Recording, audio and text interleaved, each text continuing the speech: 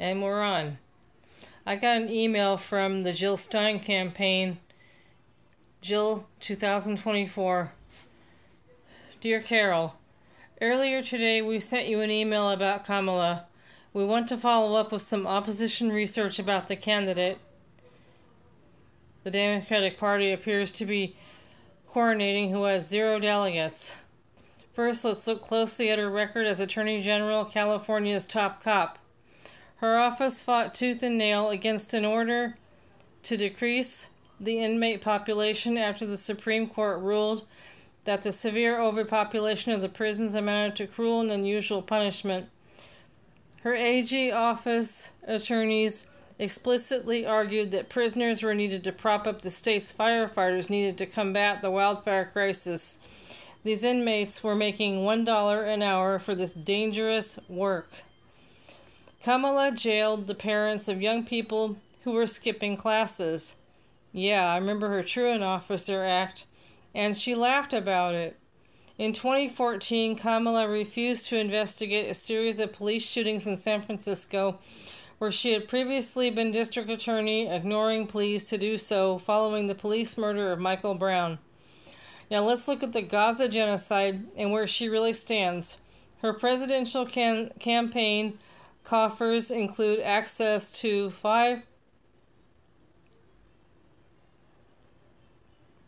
$395,227.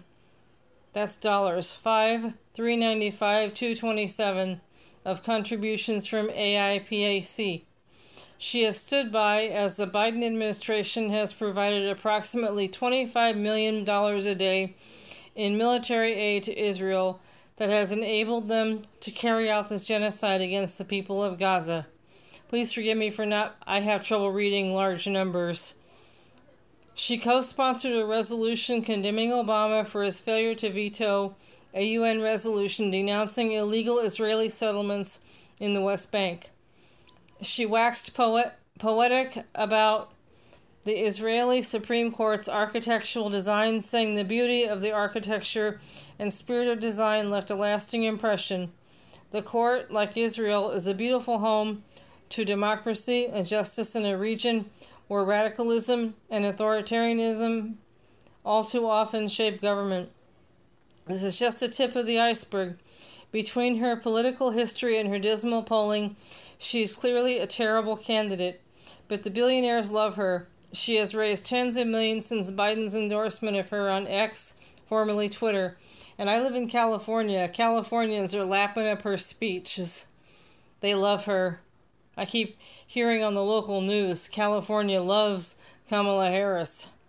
Jill Stein doesn't have billionaires, super PACs, or lobbyists. This is international. This is intentional. Whoa, slip of the tongue.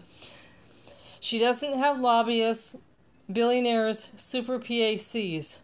Jill Stein doesn't. This is intentional. Jill wants to represent you, not big donors, AIPAC or Wall Street.